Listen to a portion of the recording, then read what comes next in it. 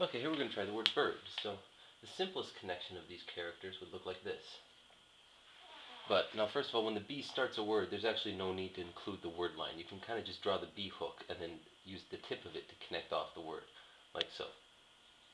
You could actually just do the same like this too. You could actually connect off of it regardless whether you choose to add it there or not. So we can reduce it to this. This is shorter, so we're going to prefer that. Then we could, after we catch it, we could add the R there and even add the D there. That's probably the most likely to end up looking something like a bird, I'm starting to think. I'm kind of seeing a head or something.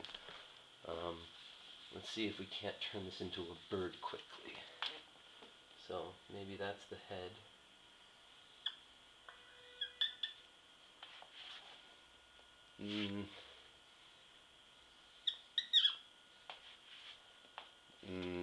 I'm not too pleased with that. Not really looking much like a bird, actually. Let's try using that as the hooked beak. No. What else could we do to this? So we got this to start. We could do the I there. We could do the R and D here. That might look like a nest of some sort, and maybe even some sort of something, putting something into the nest.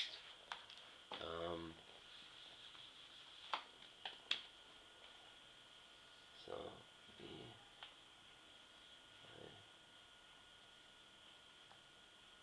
I, R, D. That might kind of look like a nest in a tree.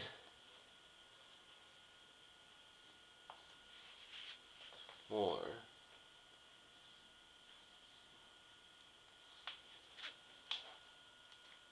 maybe. I think this is most likely to somehow be able to be symbolically interpreted as a bird or a nest of some form.